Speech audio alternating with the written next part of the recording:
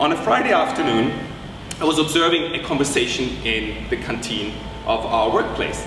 And there were two guys talking about an adventure in Africa. And 24 hours later, I was on a plane to climb Kilimanjaro, the highest mountain in Africa. Now here comes life lesson number one: never underestimate conversations you have on Friday afternoon in a coffee shop. I had conversations with my climbing partners, and that idea of climbing the Himalayas suddenly became real.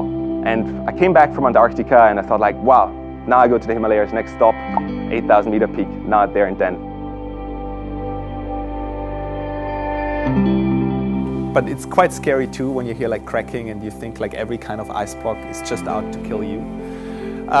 When we arrive on top, the game's not over yet, like you still have to walk on. And as we reached very late into the spring season already, it's May, things are getting warmer in the Khumbu region. You can see gigantic avalanches coming down from each of the sides, much bigger than you would ever see in the Alps.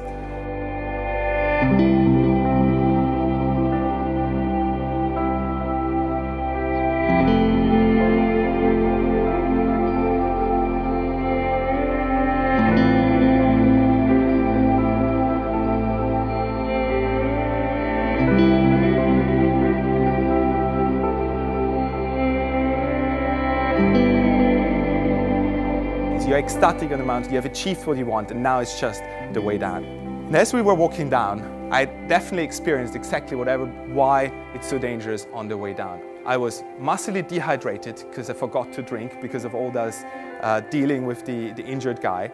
A few hours later, followed by like a moment of helplessness where you try to help a guy, and it's all mixed together.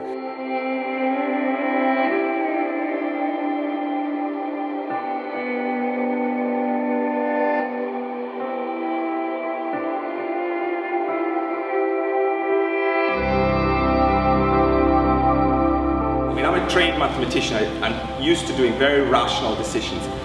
But if it really comes push to shove, I basically said, well, it's the thing I actually firmly believe in. And all these projects I got involved in were like projects I really believe in, and that's where my heart is. So to give something on the way, I think what drove me through all the process and keeps on driving me is it's a relentless pursuit of the dreams I'm actually looking for, and channel that through what you actually believe in into your heart, and then the change we're all discussing today is possible, and only the sky is the limit.